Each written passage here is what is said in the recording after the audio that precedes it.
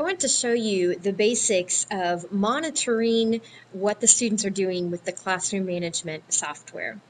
Now, first of all, when you first bring up your software, your students come into your class, you'll have to make sure that the class you want them to connect to is already active, and that was gone over in a previous video. So you want to make sure of that, and then students can connect to you as they enter.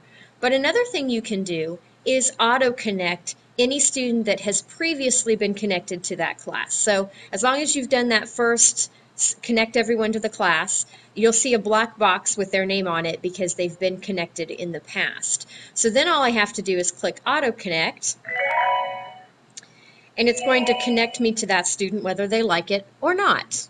Another great feature then is if I clicked that Auto Connect again, do you see when I mouse over it, it says lock/unlock all students.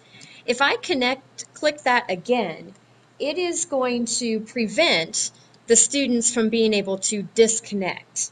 So you don't have that situation where a kid figures out that if he just disconnects from you and you don't notice that he's gone, he can get away with not being monitored. So now we've locked down the class and they are not able to disconnect. Okay, now I am monitoring in a little tiny mini view my student right here. You would have, 20 of these little boxes with names on your screen. That is an actual monitoring of their screen. It is live, even though it's very, very small. So that little snapshot right there will still make it obvious or show you if they're doing something that's really obvious, at least. But we can get a much closer look. We can zoom in, which makes those boxes bigger. But then you might have to scroll in order to be able to see everybody. So you probably want to leave them as big as you can make them and still see your whole class in this window.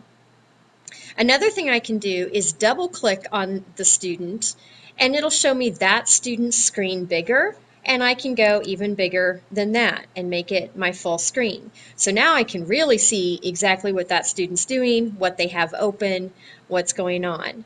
And there's some other features here too. I can go up here and I can share that student's screen. I can also control that student's screen. So those are some different options that you have, and there's a lot more details in there too. But I'm going to close back out of that for now. Another option that you have is to silent all of your students' screens at once. Now, I can do that from here. I can select a certain student and silent their screen. If you do that on the student end, their screen just goes black and it says silent right across the front. They can't do anything. They have no control of their computer anymore. So that's a really good option when you want to get the entire class's attention. You can do it with the whole class, or you can do it with an individual. So from this screen, you do that with one or two individuals. You just select the students you want and click silent. I can click silent off to give them their screen back. The easiest way to do that with the entire class is to minimize your program, which gives you this little bar up here, and anything you do with it in this minimized mode is going to apply to your entire class. So here I have that silence button once again. And by the way, you can pin this so that it stays open. So I can use that button to silence the entire class. And then I would use this button to give the whole class their screen back. So I'm going to go back into my main mode. Those are just some of the details about how to quickly monitor what your students are doing on their computers. There's a lot more detail to those things, but that is your basic overview.